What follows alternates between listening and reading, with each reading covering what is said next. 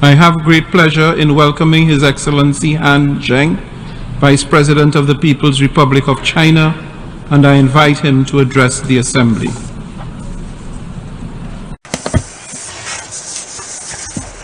Mr. President, colleagues, at present, the international security situation is grim. Economic recovery lacks momentum, and the gap in development is widening. Natural disasters and extreme weather patterns are increasing. The global order faces multiple challenges. Facing profound changes in the world, in our times, and in history, Chinese President Xi Jinping made a major call of building a community with a shared future for mankind, and he called on the international community to jointly build a world with lasting peace, universal security, and common prosperity, a world that is open, inclusive, clean, and beautiful. Since then, President Xi Jinping has proposed the Global Development Initiative, the Global Security Initiative, and the Global Civilization Initiative. These initiatives have enriched the vision of building a community with a shared future for mankind and set out a pathway toward realizing this goal. More and more countries have realized that they all share a huge stake of common survival and that unity and cooperation is the right way to take. Mr. President, colleagues, the historical trend of peace, development, and win-win cooperation is unstoppable. With this in mind, I call for taking steps in the following 4 areas. First, we should uphold equity and justice and safeguard peace and security. The security of all countries is interconnected. Indeed, the security of one country has an impact on that of other countries. It is important to follow the vision of common, comprehensive, cooperative, and sustainable security, and embark on a path to security featuring dialogue over confrontation, partnership over alliance, and win-win outcomes over a zero-sum game. We should address the legitimate security concerns of all countries and resolve differences and disputes in a peaceful way through dialogue and consultation. Communication and dialogue is an important way to achieve international security cooperation, and parties to a conflict or confrontation should never forget this.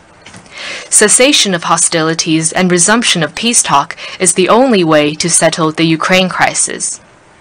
China supports all efforts that are conducive to the peaceful resolution of the Ukraine crisis and stands ready to continue playing a constructive role for the early attainment of peace. The Palestinian issue is at the core of the Middle East issue. The fundamental way out lies in the two-state solution. China will continue to support the Palestinian people in pursuing the just cause of restoring their lawful national rights. We should respect the sovereignty and territorial integrity of all countries and observe the purposes and principles of the UN Charter. China opposes hegemonism, power politics, unilateralism, and Cold War mentality. A small number of countries have arbitrarily imposed illegal and unilateral sanctions, severely undermining the harmony and stability of international relations. The international community should jointly resist such acts. China firmly supports the Cuban people in their just struggle to defend their sovereignty and oppose external interference and blockade. We appreciate Cuba's efforts to fight terrorism. We should maintain security in both traditional and non-traditional domains.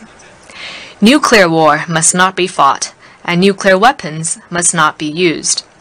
China is the only country among the 5 permanent members of the Security Council that has pledged no first use of nuclear weapons.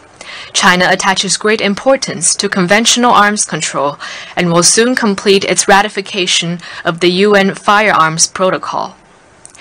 China will carry out demining cooperation in ASEAN countries in the next 3 years to help them eliminate this hazard at an early date.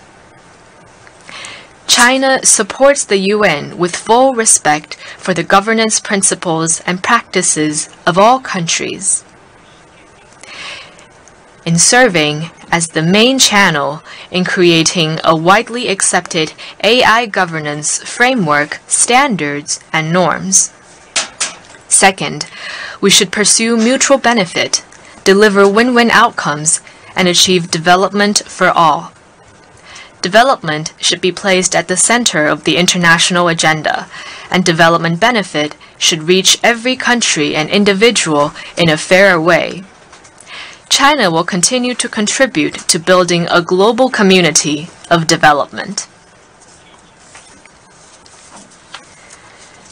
This year marks the 10th anniversary of the Belt and Road Initiative put forward by China. More than 3,000 cooperation projects have been launched under the framework of this initiative. The China-Europe Railway Express had 16,000 freight services in 2022, which fully demonstrates the vitality of the Belt and Road Initiative. Next month, China will host the third Belt and Road Forum for International Cooperation. We will further advance both Belt and Road cooperation and the 2030 Agenda for Sustainable Development. We should fully and effectively implement the Paris Agreement. Developed countries should do more to reduce emissions and provide developing countries with financing, technology, and capacity building support. China will continue to pursue ecological conservation on a priority basis, advance green and low-carbon development, stop building any new coal-fired power projects abroad, vigorously support other developing countries in developing green and low-carbon energy, and help them build more green energy projects. China will continue to actively respond to climate change. Third, we should stay open and inclusive and advance human civilization. Diversity of civilizations is an invaluable asset for human development. Indeed, diversity is a defining feature of human civilization. Different countries and civilizations should prosper together by respecting each other, advance together by drawing on each other's strength, and seek win-win outcomes by pursuing common ground while setting aside differences. Promoting and protecting human rights is a cause pursued by all countries, and ensuring a good life for people is the biggest human right. As countries have different histories, traditions, and conditions, we must and can only explore a path of human rights development suited to our national conditions in response to the needs of our people. We should advance the international human rights cause through dialogue and cooperation, and oppose politicization and double standard. In particular, the use of human rights and democracy as a political tool to interfere in the affairs of other countries.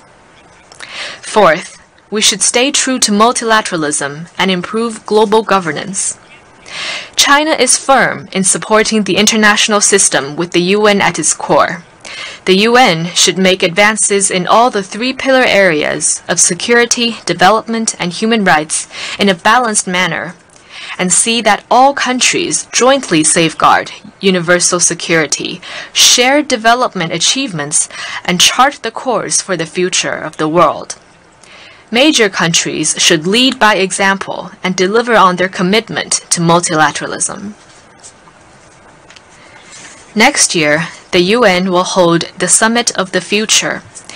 The international community should follow the direction of a multipolar world and democracy in international relations.